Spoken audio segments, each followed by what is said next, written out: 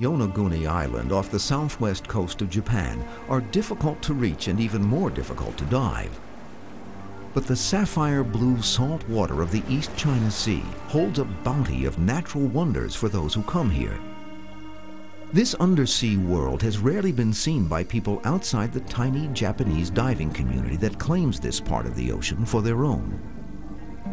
In 1987, scuba instructor Kihachiro Aratake sets out to find ways to attract more divers to Yonaguni. Nature amazes me. I see the fish and the many forms of sea life change here every day. So we were exploring diving points to use the ocean to attract tourists. Kihachiro Aratake is looking for the breeding grounds of hammerhead sharks that populate the ocean here. He believes that the opportunity for divers to see these unique creatures close up will be his key to riches. But what Aratake discovers instead is even more unique, even more spectacular than anything he could have possibly imagined. When I first saw it, I had goosebumps and felt strange, wondering why something like this exists underwater. To Aratake, the stone megaliths he discovers look like the remnants of an ancient ceremonial structure. When I saw this for the first time, it definitely looked like ruins. So I named it HisCh Point, Ruins Point. HisCh Point is located in 80 feet of water, less than a half-mile off the coast of Yonaguni Island. Part of Japan's southernmost Ryukyu island chain, Yonaguni is a tiny jewel of an island, Japan's westernmost scrap of land, barely 100 miles east of Taiwan. Just 6 miles long and 2 miles wide, you can drive around the perimeter of Yonaguni in less than 40 minutes. But what the island lacks in size, Aratake hopes to make up for in what he feels is the historical importance of his discovery. When I saw it for the first time, I had a strong impression of the pyramids, and I felt like I was in Egypt.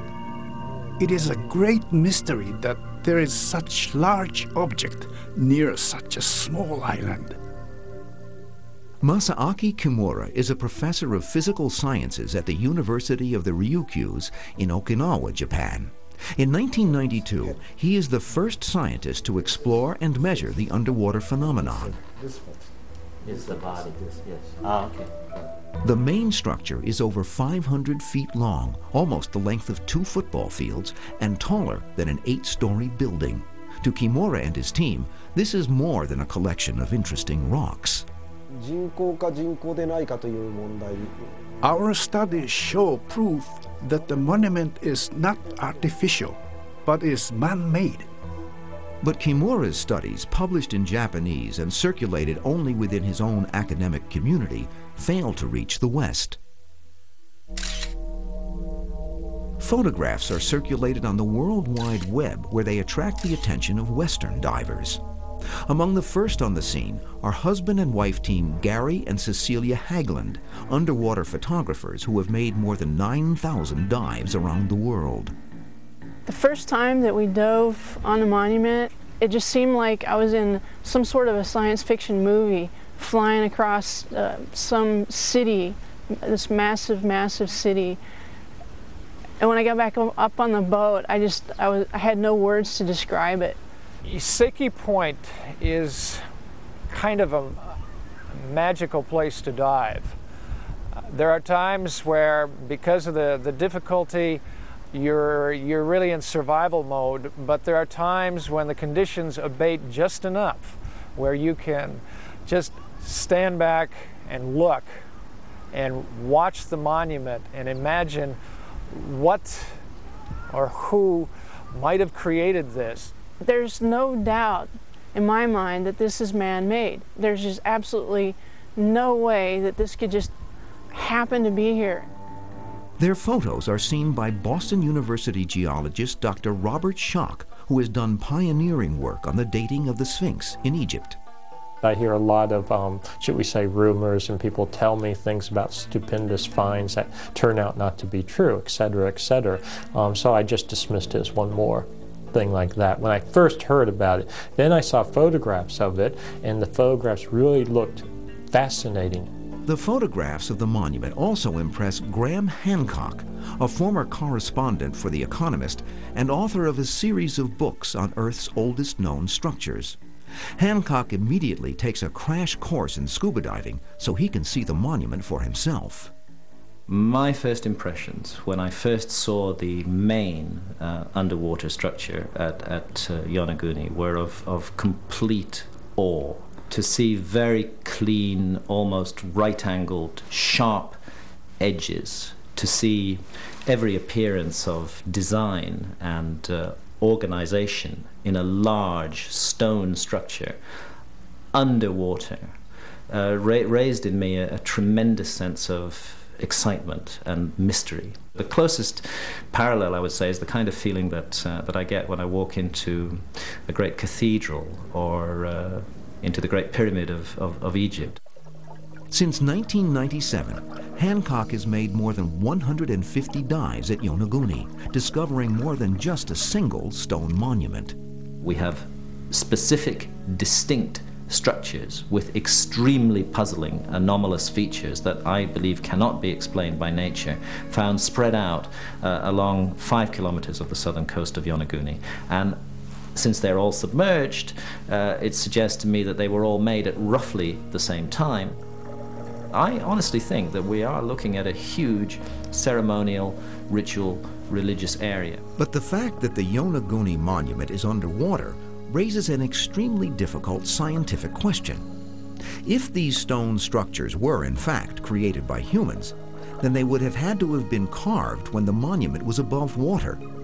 According to Kimura's estimates, that would date the ruins to the Ice Age, when sea levels were much lower because much of the world's water was still locked up in the ice fields of the Northern Hemisphere. That means that the last time the Yonaguni monument was above water was approximately 8000 BC, predating Egypt's pyramids by more than 5,000 years. The monument might be 10,000 years old or older, which would make it the oldest structure in the world. But dating the Yonaguni monument to the Ice Age flies in the face of the timeline currently accepted by mainstream archaeologists. Large-scale man-made constructions of this nature require a level of organization and planning in society which historians presently are unprepared to accept could possibly have existed 10,000 years ago. And therefore, proof that these structures are man-made, and indeed, if we can get to it, that they may be 10,000 years old, is by definition going to force a revision of history.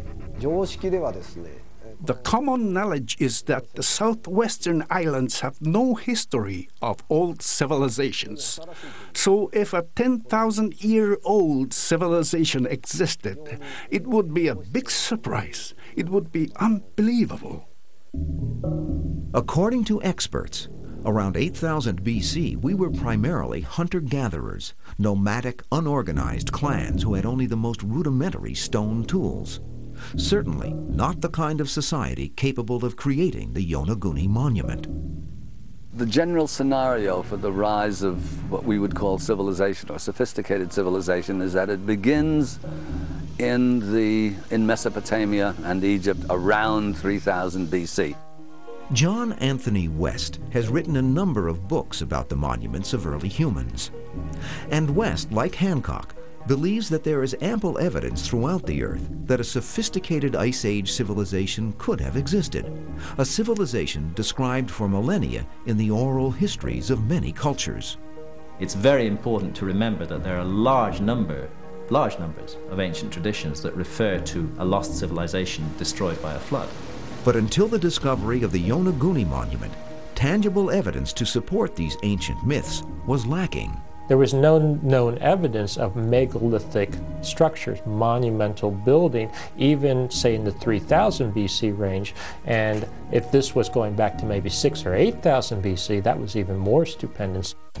When we continue, mysterious pyramids, temples, and shrines around the world with eerie similarities to Japan's mysterious pyramids.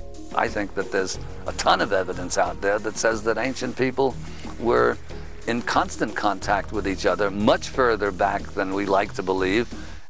Over the years, as I've spent more time at Yonaguni, I've become more and more convinced that it is the work of human beings, and that the real mysteries that confront us now are not, was this made by man, but when was it made, who made it, and what was it made for?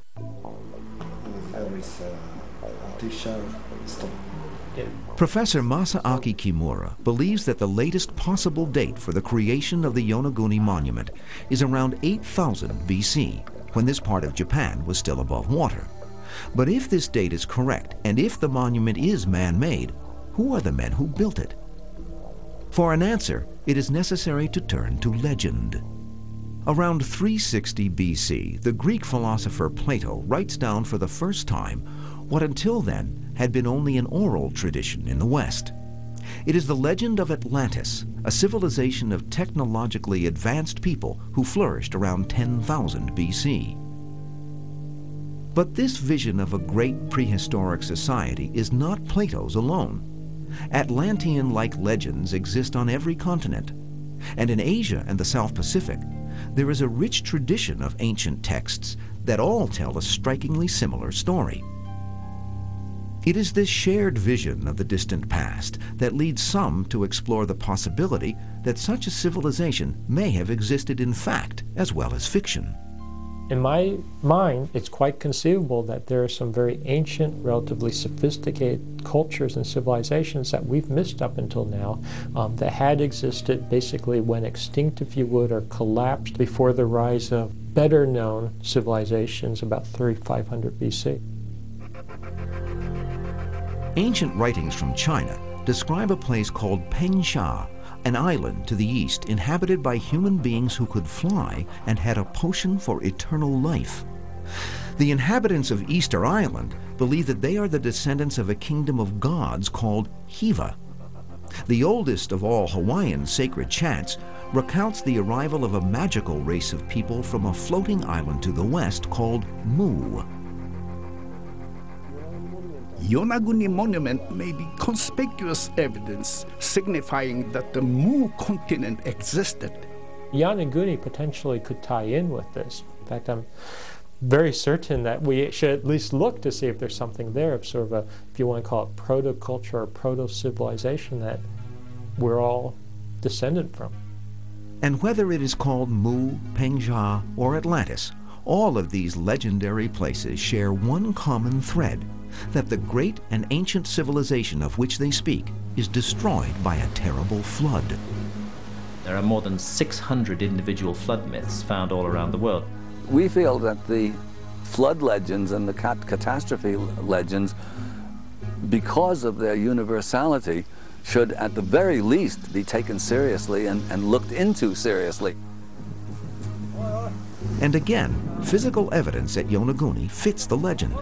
If the monument was created above water during the Ice Age, then it is possible that it was destroyed as the Ice Age came to an end.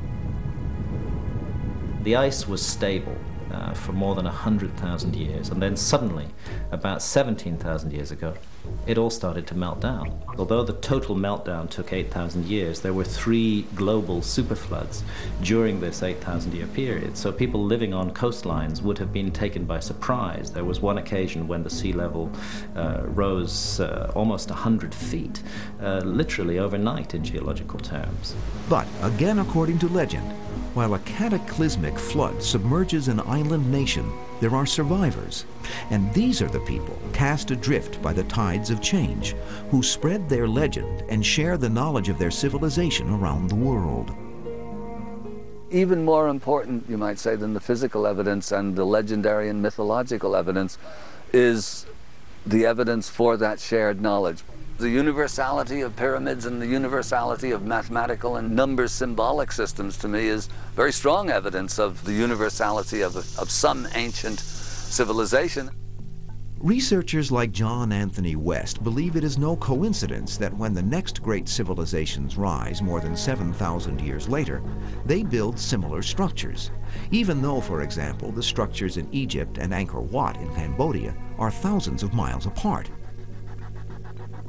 And many of these edifices bear an uncanny resemblance to the architecture of the Yonaguni Monument. On Okinawa, there is Nagagusuku Castle, a ceremonial building from the 1st millennium BC. On Pohnpei Island, in Micronesia, there is a grand expanse of ancient but undated stone ruins known as Nan Modao. And perhaps the most striking of all is the Temple of the Sun near Trujillo, Peru, a pre-Incan building of irregular terraces an ocean away from Yonaguni. There must have been some kind of transmission of knowledge from generation to generation, which says something, in my opinion, about the level of sophistication and culture of a group that's transmitting knowledge. In addition to architecture, many of these disparate structures also share a similar function. It's a simple fact that a great many ancient megalithic structures, whether you're looking at Stonehenge in Britain or the huge megalithic temples of Malta, not only do they consist of large stones that have been cut and worked by human beings, but also they are organized and oriented in relation either to solar or to astronomical directions. Here again, there seem to be parallels to the monument of Yonaguni. It is the case that between 9,000 and 10,000 years ago, when it is extremely likely that Yonaguni was still exposed above water, Yonaguni Island itself was exactly on what was then the Tropic of Cancer, the ancient Tropic of Cancer, and this was an astronomically significant location. The people who made this monument may have been interested in using it for directional bearing or because of some type of astronomical significance. Near the monument, there is a stone which we call sunstone. Now, I'm not sure if it was used as a sundial or for some religious purpose, but the long hand of the stone does point to the north and south. Could it be that the monument of Yonaguni is the birthplace of the Atlantean legends, flood myths, and shared knowledge of the past? Or is it simply a collection of rocks and a collection of coincidences? The mainstream scientific community is inclined to believe the latter. Archaeologists and historians regard themselves, rightly, as the specialists in our culture on the past. They do like to feel that they know everything that needs to be known about the past. And so the idea of a very major forgotten episode is a bit threatening, I think. And when a very interesting phenomenon like the underwater structures of Yonaguni is found, instead of rationally and intelligently investigating that phenomenon and coming to conclusions, most academics just write it off at the outset and don't even want to know. There are instances, however, where academia has explored the mythical places of the past and found them to be real. In 1870, German archaeologist Heinrich Schliemann excavates a network of ruins near HisCh, Turkey, and discovers that the mythical city of Troy is a real place. More recently, in 1992, Earth imaging radar helps to unearth the mythical city of Ubar, which according to Islamic legend was destroyed by God and swallowed up by the desert. If similar scientific efforts are made at Yonaguni, could there be a similar result? Our archaeology is at present a rather crippled and limited thing if it focuses its attention only on evidence from above water. We have to look at the areas where human beings lived before they were flooded. So I think what the Yonaguni Monument is telling us, and in a very in-your-face kind of way, is that there may be a large part of the human record, of the story of human civilization, which is presently withheld from archaeology because it's underwater. When we continue, geologist Dr. Robert Schoch makes his first underwater dive at the Yonaguni Monument and makes an unexpected discovery. It was very beautiful, it was very interesting, but it was nothing like the photographs I had seen. Yonaguni is not the first underwater monument to claim a connection to the lost civilization of ancient legend and lore. In the 1960s, amateur archaeologists tout this rock formation in the Caribbean as the Bimini Road, a man-made highway to Atlantis. Geologists insist it is fractured beach rock. And in the 1980s, Russian divers claim they have discovered structures of Atlantean proportions off the Azores in the middle of the Atlantic, but still have yet to produce photographs from that expedition. Is Yonaguni just another Bimini Road, or is it the smoking gun? In 1997, Dr. Robert HisCh arrives on Yonaguni Island. He is the first Western academic to dive the monument, perhaps because he prides himself on working both inside and outside the mainstream. I think of myself as coming from a very traditional background. I've got a PhD in geology and geophysics from Yale.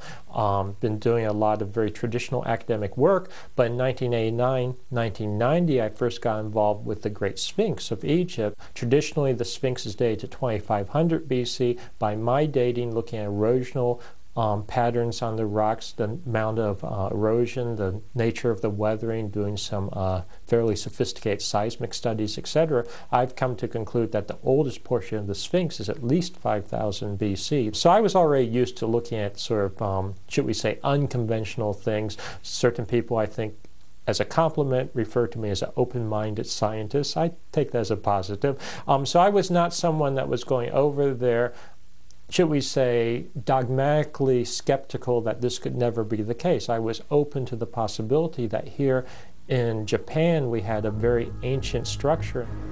Almost immediately, however, Dr. HisCh notes something that will be a harbinger of discoveries to come. I went right down to the coastline, and you could see very dramatically the waves tearing at the rock and breaking it off and actually forming this step-like structure.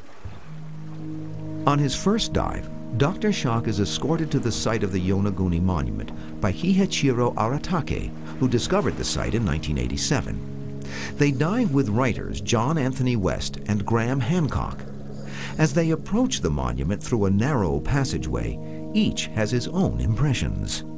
On each side of the passageway we see two courses of megaliths piled on top of each other, and the joints between the megaliths are at exactly the same level on both sides of the passageway, completely roofed over with flat blocks, rather of the same shape as the classic goalposts of Stonehenge. What I see is rock that seems to have fallen naturally, in some cases harder rock maybe sliding down softer rock and naturally working its way together as it collapsed on itself, forming a wall-like structure. Through the passageway, the first view of the monument is the stunning megaliths dubbed the Twin Towers. This is one of the many factors that convinces me that we're looking at a man-made structure here, because I find it very difficult to imagine how nature could have contrived to lower those two megalithic, rather neatly shaped blocks into position side by side, just 4 inches apart. I found a lot of natural vertical fractures, and it started making sense to me how this beautiful structure, an incredibly regular structure, could in large part potentially be the result of natural processes. HisCh finds the same natural processes at work on the monument proper. The way the beds are formed, the natural rock layers are formed, they flake off nice and horizontally, they're crisscrossed with nice vertical fractures and joints, they weather and they erode such that I believe you get nice step-like structures. There will be what looks like an absolutely perfectly clear-cut, perfect horizontal, perfect vertical, but when you stick your mask down next to the corner, you see that it hasn't been cut, but rather that a chunk of rock has been wrenched out of away from its natural fault lines to produce this extraordinary formation. However, based on his own dives at the site, Professor Kimura questions the erosion theory. At the bottom of the monument, there are no rocks. If this were a natural creation, big rocks falling off of the monument would gather at the base. Where the Yonaguni Monument is located, you've got incredibly strong currents and driving forces to actually split the rock, to pull off pieces, to wash them away nice and cleanly. You know, in nature, you can form magnificent structures, but that doesn't mean they're artificial. And according to HisCh, the right angles visible in photographs are actually deceptive. But could nature form the sharp right angles that argue so compellingly to some for artificiality? I could not see the rock because it was covered with corals and sponges and algae. And they've actually, in my assessment, homogenized the surface. So it's like having sort of a rough, cruddy surface and you skim the whole thing with cement. In this case, natural cement, these biological organisms. It makes it look even more artificial, makes it look even more regular. But several areas on the surface of the monument do not appear to Kimura to be caused by erosion or smoothed by sea scum. There are 3 holes, all approximately 70 centimeters in diameter and lined up in a row. These kinds of things do form naturally when there's a harder concretion, as it were, of like a boulder embedded in the shale, and the action of the water pulls the boulder away and you end up with a perfectly round hole. 2 of the holes are round, but the 3rd has a hexagon shape, which could not have been created naturally. I think perhaps this hole was used to erect a post. We find an internal right angle cut into the rock. Now, external right angles, one might argue, could result from erosion or wave action, but to find an internal right angle in a protected area is very puzzling indeed. Again, HisCh sees nature taking its course. I looked at those little holes in great detail underwater on several different trips, and I see no evidence of actual chiseling, that they're artificial. My hypothesis is that what we have here is a natural weak joint or weak layer where little organisms have gotten in there. They sort of space themselves relatively regularly. So you've essentially got what are a series of regular holes, but I think they can be explained by natural means. On the upper terrace of the monument, there are additional shapes and forms that also look like carvings. Now, when I look at these, to me it's more, and I don't mean this in a derogatory way, it's like looking at clouds and seeing shapes in the clouds.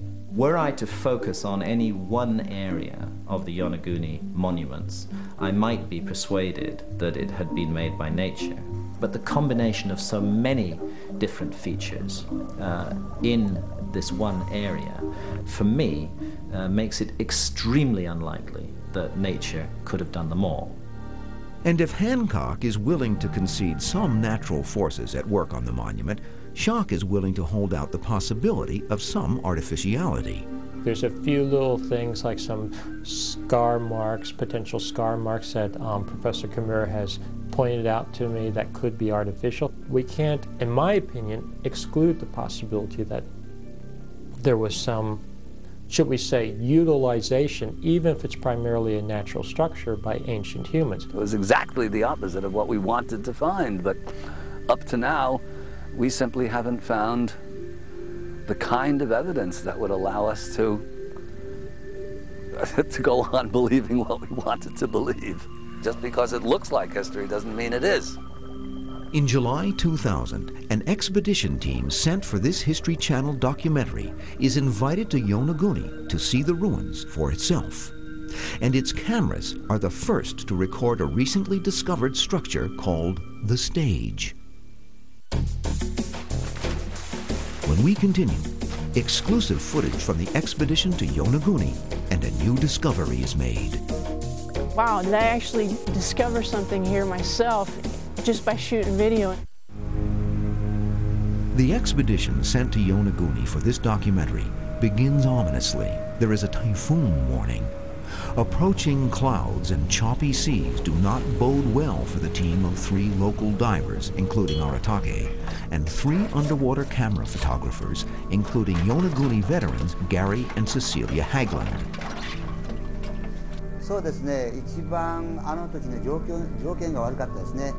The weather conditions were bad. The typhoon was coming, but the whole crew was there, and I wanted you to dive while it was still possible. So I took you there in spite of the big waves.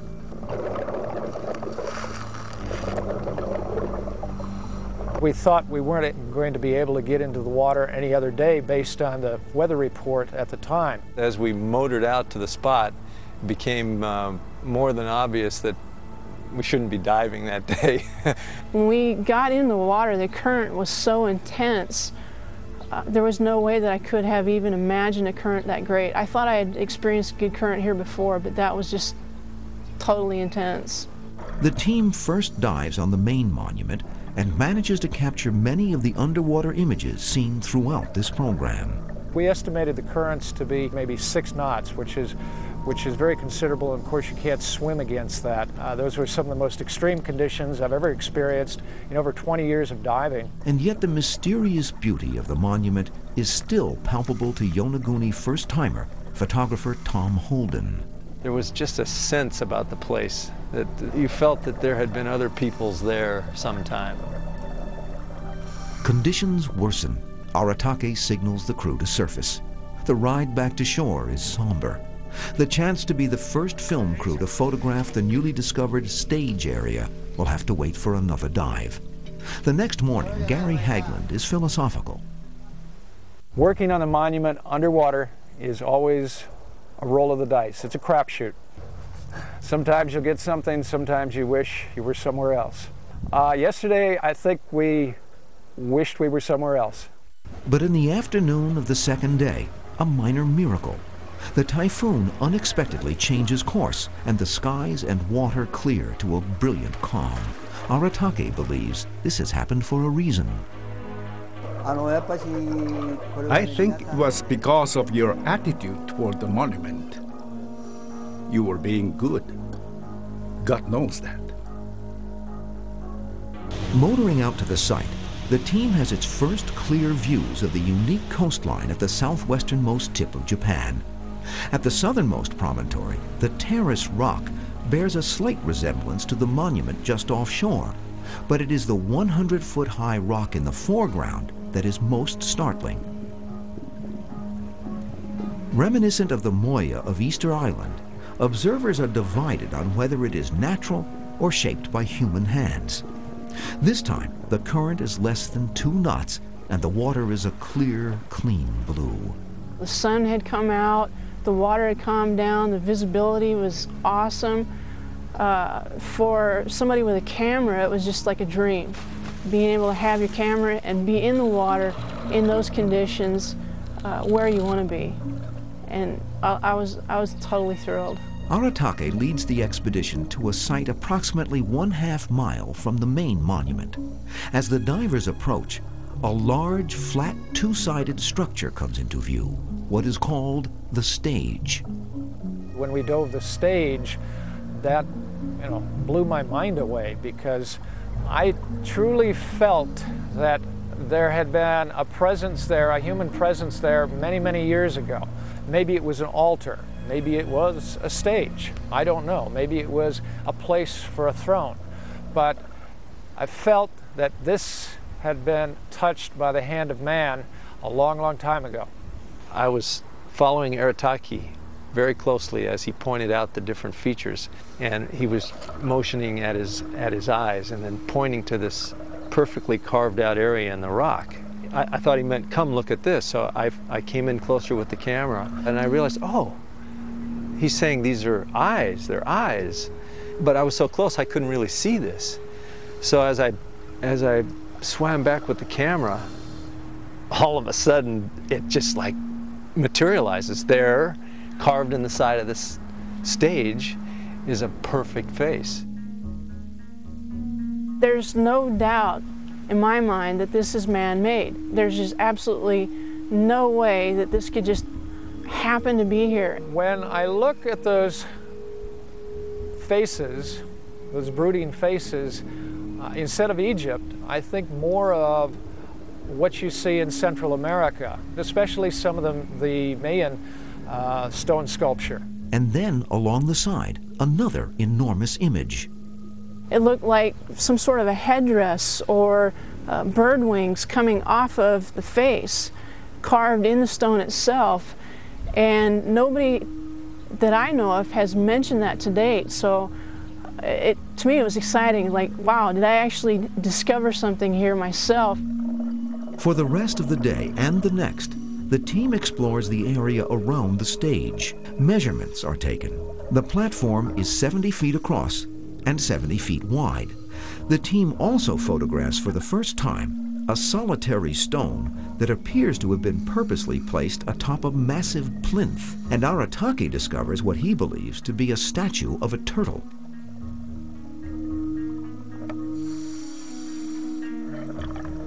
There are also niches in the rock that some believe could be petroglyphs.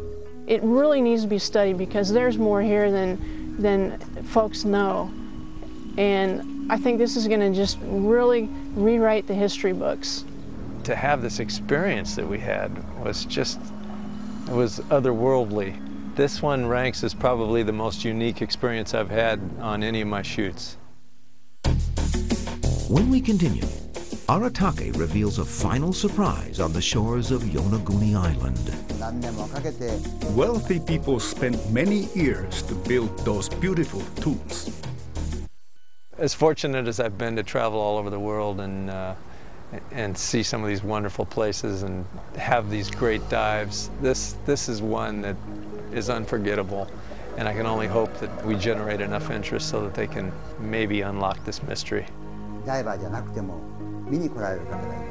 When people come to see the ruins, most of them are skeptical about the ruins. But when they actually see them underwater, 99% of them are fascinated. When I see them go home fascinated, I feel very happy that I discovered it. After 3 days of surveying the monuments, the production team surfaces and heads back to shore. They review their footage with Kihachiro Aratake and look on with excitement at the newly discovered images they observed at the Yonaguni stage. Dr. Kimura wants to have all kinds of information from all kinds of people. I was privileged to dive with a great team and to have 2 new discoveries made. I will report it to Dr. Kimura right away. Then, on a windward hillside above the Yonaguni monument, Aratake takes the team to one of the island's oldest cemeteries. The tombs are not dated, but appear to bear striking similarities to the underwater monuments only a half-mile from Yonaguni's coast. These tombs and ruins must be related in some way. There are certain tombs on Yonaguni that in fact are not exactly like the traditional Okinawan tombs. As far as I can tell, they seem to be older, they're carved out of bedrock, and in fact they have sort of stylistically, if I could use that term, I think a similarity to the Yonaguni underwater structure. So even if the Yonaguni monument is totally natural, it's a reasonable hypothesis to assume that it was being maybe viewed, utilized, walked around on, being admired by the ancients that were there, and being imitated to a certain extent. Is the monument of Yonaguni a natural rock formation that at most was a source of inspiration for early island inhabitants? Or is it the world's oldest artificial structure, the work of a legendary prehistoric civilization? At present, there is only educated speculation. To really know the significance of this mysterious site will require a comprehensive study by mainstream scientists. To date, no such study is planned.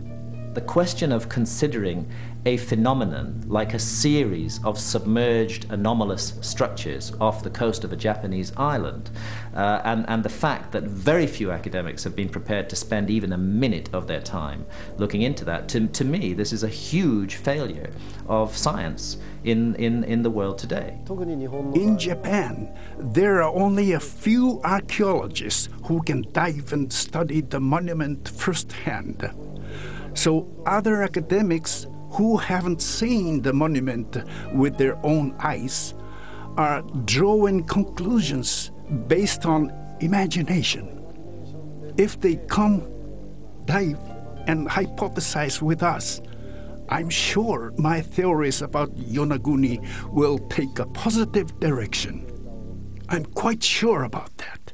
Only time will tell the true significance, the true magnitude of this discovery, but I'm confident that as the years go by and they discover more and more, that this monument and the other structures at Yonaguni will help change our perceptions of world history. If all of a sudden I get word and see good images and convincing evidence that, say, Arataki or Professor Kimura has found some kind of inscription or carving on the side of the Yonaguni monument that's absolutely definitively artificial, I think it'd be great. I'll applaud it, and I'll be on the first plane I can be on to go see it.